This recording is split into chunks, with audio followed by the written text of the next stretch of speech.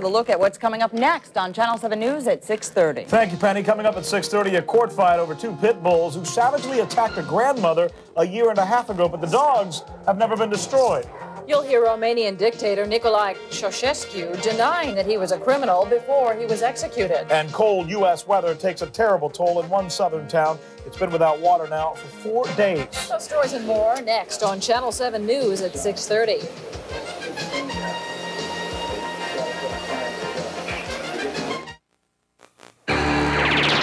It's now. It's Pontiac's all-out excitement closeout.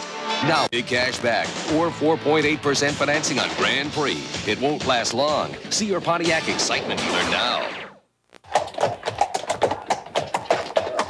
Rich and easy.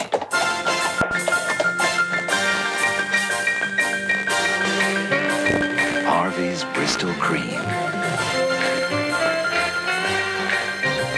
To golden days And mellow nights. Harvey's Bristol Cream. Ring in the new year with WSVN and Winterfest at Light Up Lauderdale, December 31st. Brought to you by the Florida Lottery and WSVN 7. Live from Channel 7, South Florida's news station. Denise White. Rick Sanchez. Weather with Bob Soper. And sports with Jim Barry. This is Channel 7 News at 6:30. Two pit bulls that two judges wanted to put to death a year and a half ago are still alive and, according to officials, meaner than ever. Hello again, everybody. We have also learned tonight that if you live in Broward County, you are likely footing the bill to keep those dogs alive. A year and a half ago, no one could believe the family wanted the animals back after the dogs viciously attacked their own 76-year-old grandmother. Now, Channel 7's Susan Kelleher reports the dogs are so dangerous they're rarely let out of the kennel. We should warn you, some of the pictures you are about to see are very graphic. Kennel supervisor Calvin Frick goes where few animal control officers have gone before. Into the cages of vicious pit bulls Honey and Bruiser, locked up and off limits after this brutal attack on a 76-year-old grandmother. These two have seemed to show a propensity to being unpredictable. They've bitten more than one person, and the last bite was very bad, and they just show that they're more dangerous than anything. For grandmother Anna Young, dangerous became nearly deadly. Seen here on life support after she was mauled by the family pets last July. She later died in an ambulance wreck, but detectives say the attack was bad enough. There were big chunks of skin missing over parts of her body and big slash marks all over. It looked like someone had attacked her with a razor or a knife or something.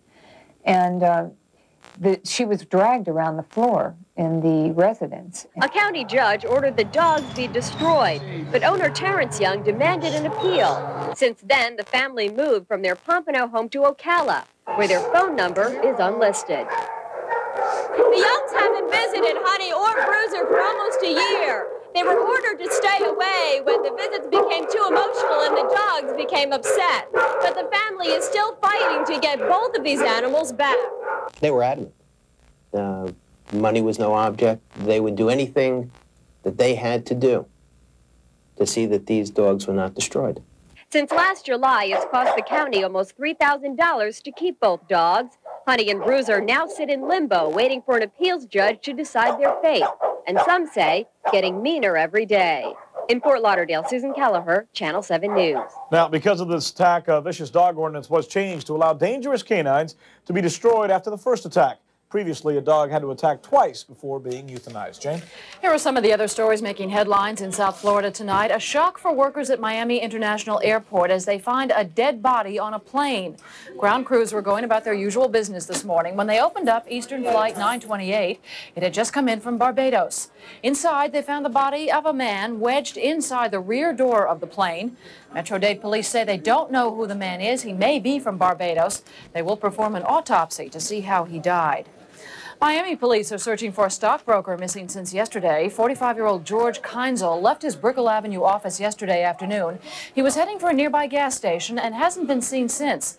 Kinzel is described as 6 feet tall, 190 pounds, green eyes, and salt and pepper hair. Police are asking anyone with any information about Kinzel to call the Missing Persons Department. A South Florida soldier who died in battle in Panama will get a hero's burial tomorrow. 30-year-old Army Specialist Alejandro Manrique is scheduled to be laid to rest in Arlington National Cemetery in Virginia. The Lauderdale Lakes man was killed during the first day of the invasion. His family left for the funeral today, accompanied by a military escort. We will travel with them and have that story.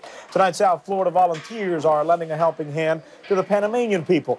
The group is gathering food and medical supplies at a Spanish-language radio station in Coral Gables. The Miami Herald is providing trucks to bring those supplies to the airport, while Eastern is scheduled to fly the supplies to Panama tomorrow morning. The political standoff in Panama tops our news around the world tonight. The Vatican says there is no reason why it should turn ousted leader Manuel Noriega over to the United States. Meanwhile, American troops are surrounding the Vatican embassy in Panama City, where Noriega has been hiding out for 3 days. Channel 7 has learned that there may be a deal in the works to send Noriega to the Dominican Republic. The president says that U.S. troops will wait outside the Vatican embassy as long as it takes until Noriega is brought to justice. While the fighting has died down throughout Panama, American troops still have plenty to do. Hundreds of soldiers are turning into cashiers, giving civilians $150 for any Dignity battalion weapons they bring in. Dozens of Florida Army reservists from the Panhandle and South Florida are also heading to Panama. The troops are scheduled to leave on Friday to help restore Panama's new government. Tonight, help is on the way for the victims of Romania's bloody revolution as the people start to return to a normal life there. Romania's Warsaw Pact allies were among the first to answer calls for food and medical supplies. Meanwhile, the tension is easing in the country as the new government announces an end to Communist Party domination. They're also promising free elections sometime next April. Tonight, Romanian officials are releasing these pictures of deposed leader Nicolae Ceausescu and his wife shortly before their execution. A quick secret trial found the couple guilty of genocide, sentencing them to death and giving them a chance, no chance, I should say, for appeal.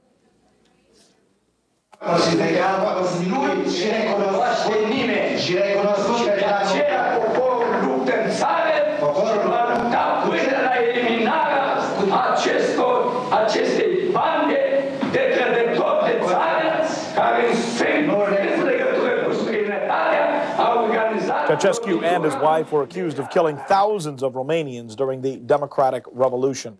Israel staged its third military attack in Lebanon in the past 36 hours, raiding guerrilla fighters from the pro-Iranian Hezbollah. The attack reportedly left 12 people dead and dozens more wounded. Rescue workers used spotlights to dig out victims from the rubble. The Israeli-backed South Lebanon Army militia also joined in the assault. In national headlines, a Hanukkah menorah is sparking controversy tonight in Pittsburgh. The city is going to court to get this 40-foot menorah removed from outside the city-county building. The Hanukkah symbol was put up last night by a Jewish group, acting on last summer's Supreme Court ruling allowing menorahs on public property. But the city of Pittsburgh says it has the right to decide what goes on city property. A longtime white supremacist with a history of violent acts may have played a role in the recent rash of mail bombings terrorizing the Southeast. This blast in Savannah killed a civil rights attorney, while another blast in Birmingham, Alabama killed a federal judge. Tonight, an Alabama newspaper says the FBI has a suspect. His name is J.B. Stoner. He was once convicted in the bombing of a black church in Birmingham. Tonight, the FBI is denying that newspaper report. Investigators in the state of Washington are trying to figure out what caused last night's fiery crash of a small commuter plane, killing everybody on board. The United Press plane was coming in for a landing late last night at the Tri-Cities airport when it went down 100 feet short of the runway. The plane apparently split in half and burst into flames. 6 people died in the accident. So far, officials claim the plane crashed in clear weather. Tonight, an investigation is continuing. The brutal winter weather has left the town of Jackson, Mississippi with a unique problem. Most people haven't had any running water for 4 days because water pipes all over the town are completely frozen. All those who do have water have to boil it first because it may be contaminated. And tonight, officials are working overtime to try and resolve some of the problems.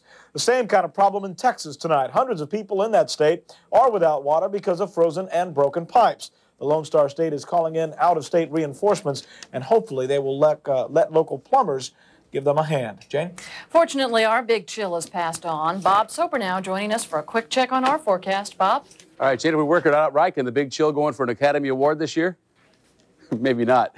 Looks like we've got some clear skies over South Florida tonight, but it won't be as cold. Overnight lows 48 to 52. It'll still be cool. Tomorrow, sunny and mild. High temperatures 72 to 76. Now, if you want to take the old boat out, it looks pretty good. Fairly quiet out there. Winds out of the north at 5 to 10 knots in the Keys. North to northeast 5 to 10 knots Dade and Broward. Waters 2 to 3 feet seas around Dade and Broward. Light chop and bay waters for the peninsula, but down in the Keys 1 to 2 feet. In the seas and bay waters will be smooth. Extended forecast looks real good for the Junior Orange Bowl parade. 11:30 Friday afternoon down in Coral Gables. 57 in the morning, but up to 75 during the afternoon. 60 degrees Saturday morning, 76 in the afternoon. On New Year's Eve, 61 in the morning and about 77 in the afternoon. For Light Up Lauderdale Sunday evening, temperatures should be right around 70 degrees, and we don't look for any rain right through the weekend. Jane? No awards for our big chill. Thanks, Bob. Right. Coming up, a Miami girl is paralyzed after a security guard opens fire in a Jamaican swimming pool. The horrifying story from our Crime Task Force office. We'll have an update on an Opelika cop who apparently accidentally shot himself. And later, you just can't hide those lion eyes, especially when the circus is in town. Those stories when we come back.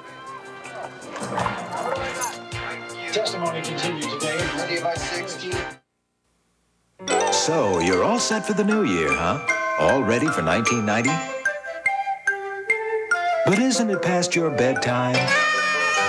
Serve a WD brand roast from Winn-Dixie for New Year's. A boneless bottom round roast is $1.99 a pound. Buy 8 pounds of Harvest Fresh Florida oranges for $1.99. And see us for details on double coupon save. Santa's Enchanted Forest is the most Nude bars, alcohol, Lauderdale stops it all. Eastern pilots go on strike. It's Frank Lorenzo they don't like. Worried at the Super Bowl as the riots took their toll. Pit bulls, crack attacks, 89 you want it back. Claude and Lucy left us all. East Berlin knocked down the wall. Gotti is a resident. George Bush is president. In January, NBC made the switch on your TV. 7 changed affiliation, came back as a great news station. We didn't write the headlines.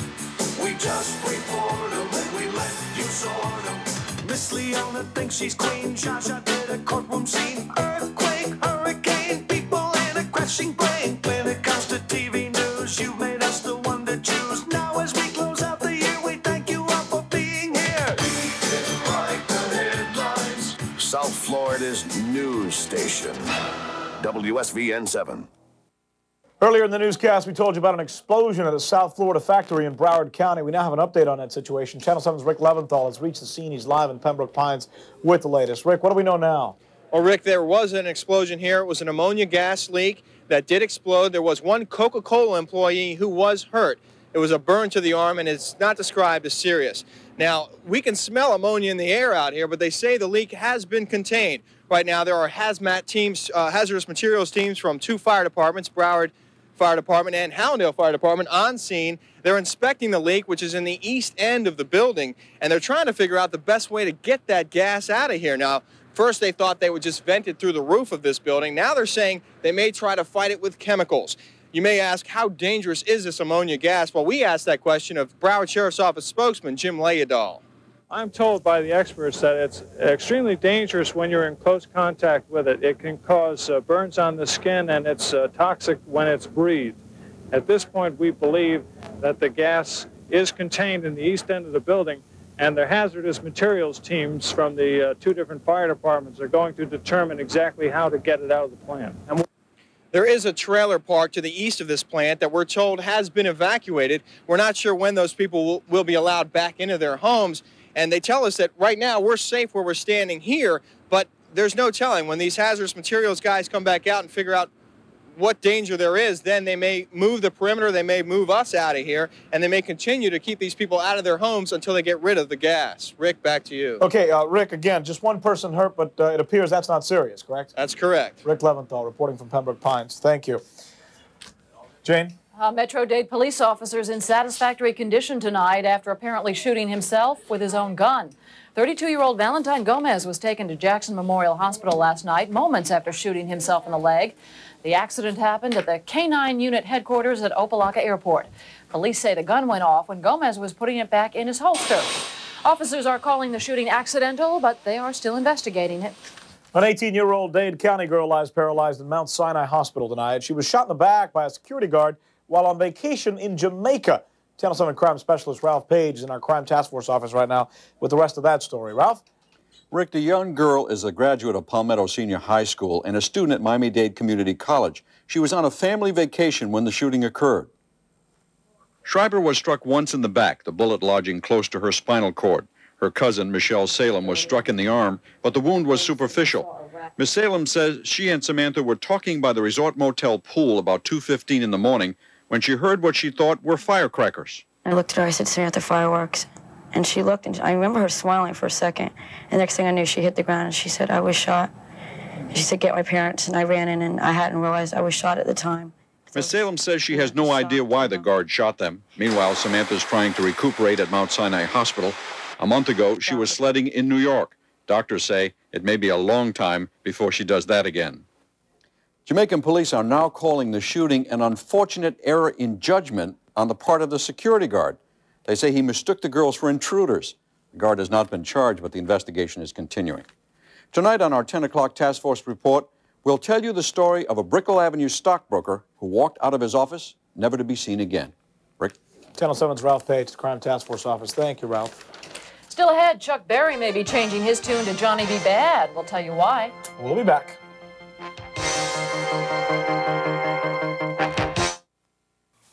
Jack Butler has just lost one job, but is about to take on another. All right, just relax. You're going to be great. There's nothing to this, you know. Hon, we got it covered, right, guys? Whoever thought that staying home with the kids could be hazardous to your health? Now, do you want to go over that list one more time? When the chips are down, it takes a real man to rise to the occasion. Michael Keaton and Terry Garr hit home with a gender-bender comedy of the 80s, Mr. Mom. Mr. Mom, tonight on the WSVN 7 movie at 8. I got a friend who lives in a tree. I act like him, he acts like me. I got a friend with lots of hair. He's there at Metro Zoo. I see my buddies all the time. They run and jump, they hop and climb. We have fun and you can too down at Metro Zoo. M-E-T-R-O-Z, oh, Metro Zoo. It's the greatest one-day trip there is.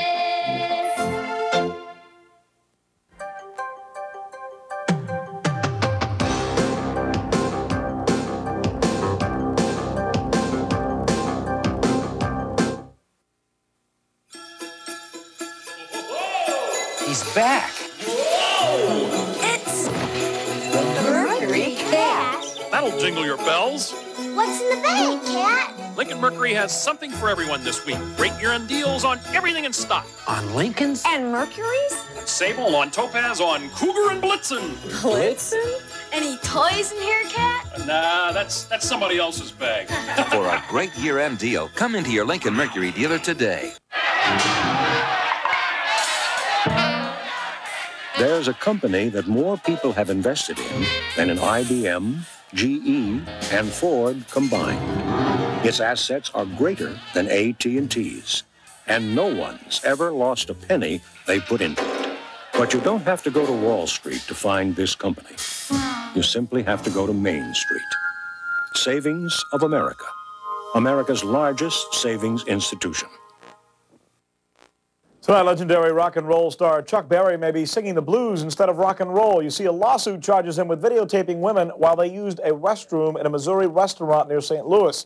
The suit claims Berry used the tapes for his own private entertainment. So far, the rock star has not responded to those charges.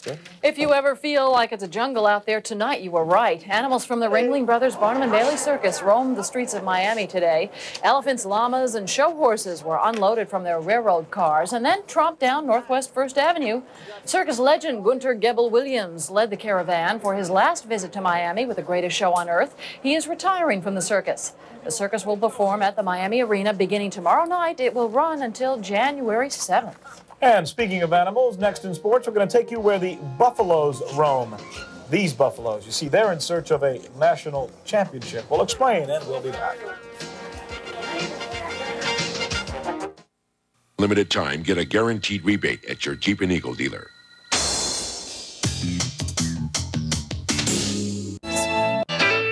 Are raising prices. Volkswagen announces no price increase.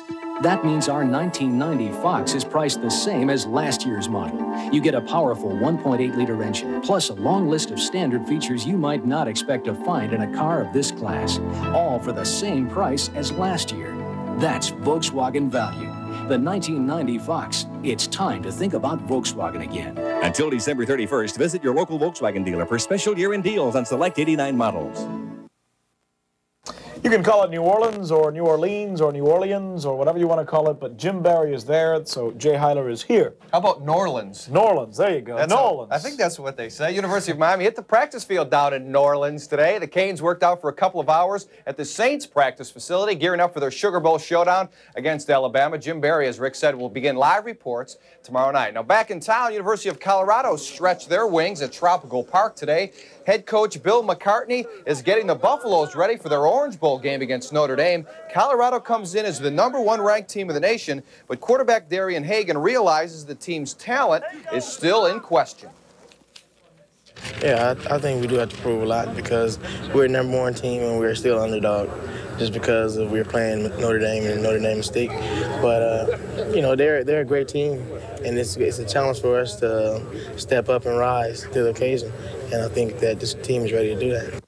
Down Houston way, Jerry Glanville is denying reports he'll be out as head coach if the Oilers don't reach the Super Bowl. Glanville and the Oilers host Pittsburgh in the AFC wildcard game on Sunday, but the team dropped their final 2 games of the season, missing out on a chance to win the Central Division. Glanville's antics on and off the field have started to take their toll on his relationship with the fans and management. Well, the Heat came up short last night to the Knicks at the arena, but you sure can't pin the blame for the loss on center Ronnie Cycli. He turned in just the performance Ron Rothstein was looking for, and it was against maybe the best center in the league, Patrick Ewing. This pump fake sent Patrick crashing down to the floor in agony. Ewing came back, but he wasn't able to slow down the Heat's second-year center. Look at this move along the baseline, a quick turn, and he finished it off with the left hand. Cycli had 26 points and 11 rebounds, but he downplayed his big game afterwards in the locker room.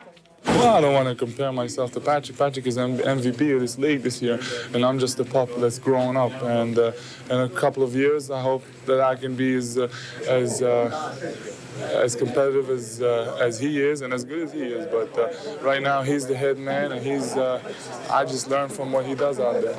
I thought he played well. I thought in that matchup, we held our own, which anytime you can do that the way Ewing is playing now, that's a big plus. Ronnie's a pretty big pup. The Heat begin a long 6-game road trip tomorrow night in Denver. Well, the UM basketball team has also been struggling lately, dropping their last 2 games. But the Canes are ready to turn things around tonight with the start of the Palm Beach Classic. Bill Foster would like to forget the Canes' last effort against Arizona in Tucson. It was no contest as Lute Olson's Wildcats made mincemeat out of Miami. But the Palm Beach Classic has brought out the best in the Canes, and Foster hopes that continues tonight against Lehigh.